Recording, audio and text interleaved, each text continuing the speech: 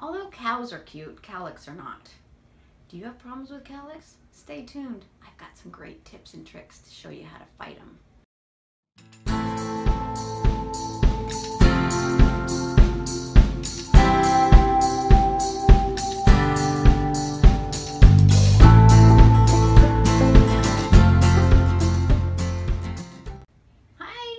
My model and sister Chris. Hi. And like I said earlier, we're going to learn how to fight those cowlicks. And my sister, like myself, have a lot of them. So we're going to work on Chris's front here. You can see in the front she's got a cowlick here in the front. And I know a lot of my clients have problems with that as well, where it just kind of splits and you got to fight that. So first things first is I'm going to show you a certain kind of a comb. This is a carbon comb. It's heat resistant, and this is a really great tool for you to have to fight your cowlicks.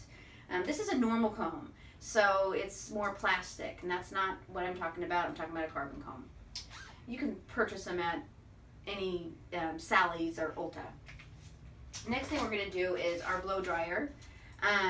When you have your blow dryer, you want to make sure you have a nozzle on it, because we're going to direct the heat directly down on the cowlick. Let me wet it a little bit first. Before you start styling your hair, you want to attack the cowlick area first.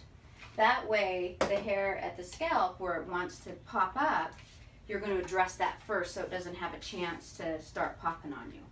So I'm just going to kind of re-wet. You can see right here how she's popped up a little bit. So I'm going to wet it down right at the root area. Okay.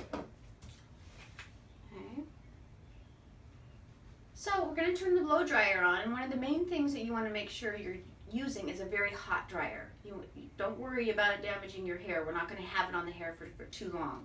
So I'm going to turn my blow dryer on, and I've got it at a low speed but a high heat. Alright? So we're just going to take it, we're going to take the comb, the carbon comb, and we're just going to direct that heat right there at the root, right where the problem area is. See, I'm not extending the comb down to the ends. I'm just working right at the root area. Getting it nice and hot. You can see how that's starting to flatten out. I'm going to get it hot once it's nice and dry.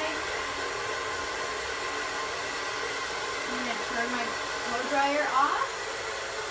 And I'm going to just hold it there until it's cool. What you're doing there is you're using your hot and cold properties. Hot air moves the hair, cold air seals it down. So by heating it, you can see it's nice and smooth. Well, Chris likes to have her bangs a little bit full. So now I can go back in and I can put the curl that she likes in. So I've already got rid of the cowlick. And I'm going to get it nice and hot around the round brush.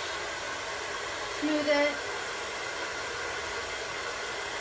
And voila, no more problems with cowlicks.